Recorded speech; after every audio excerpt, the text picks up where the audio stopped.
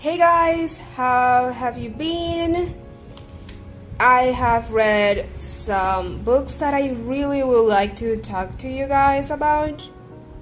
So let's get into it. Oshi by Aka Kasaka and Mengo Yokoyari follows the idol Ai Hoshino and her twins Aqua and Ruby. The story brings light into the dark parts of being in the entertainment industry, such as acting, singing, etc. There are commentaries on parasocial relationships between the fan and the star in this story. But also, there's a hint of supernatural with the reincarnation trope. This manga has been adapted into an anime, which was first aired on April 12, 2023 in Japan. And actually, this intro song, Idol by Yoasobi, broke many records. And honestly, it's one of my favorite songs of the year. I love it. Like every single day I've listened to that song since it came out. I'm going to link down below the song if you guys want to check it out if you haven't. But I love that song. I am not going to lie, I have seen stuff for the new chapters that have come out. Ruby and Aqua, they remember their past lives. So it's difficult not to bring the feelings and sentiments that they had back then. Like, I want to see how they're going to resolve that.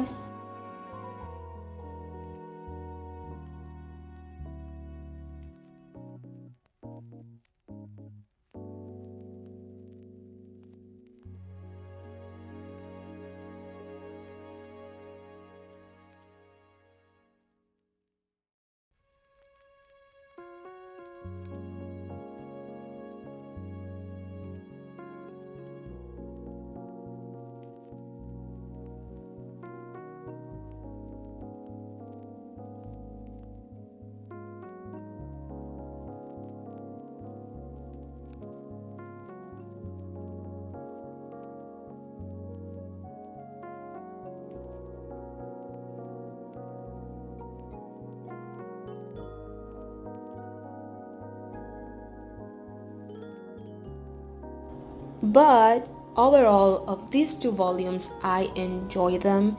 I enjoy the story, I enjoy the art, I enjoy the criticism. Going any further, I want to talk about what parasocial relationships are, because I didn't knew about this until I did a little bit of research. Parasocial relationships are non-reciprocal social-emotional connections with media figures such as celebrities or influencers. The term was first coined back in the 50s by sociologist Donald Horton and his psychiatrist author Richard Wall. For some people, parasocial relationships may be a source of inspiration and motivation. The media figure may be a positive influence and encourage others to develop their talents and skills. However, parasocial relationships should not replace real-life social relationships and interactions.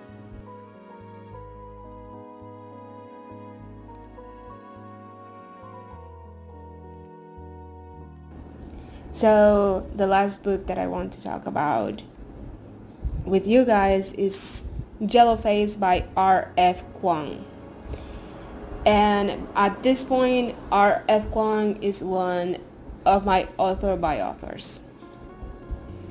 So in this book, we follow June Song Hayward, who after witnessing the death of author, former classmate, and in parentheses, friend, Athena Liu, steals the former's manuscript and passes it as her own. My thoughts about this book is that I haven't hated a character since the days that I read Dear John by Nicholas Spark, and I hated the love interest. I think her name is Savannah. And then came June, and I think June goes as one of my most hated hated characters. She doesn't have redeeming qualities or introspect. She paints herself as a victim even when she knows she is wrong.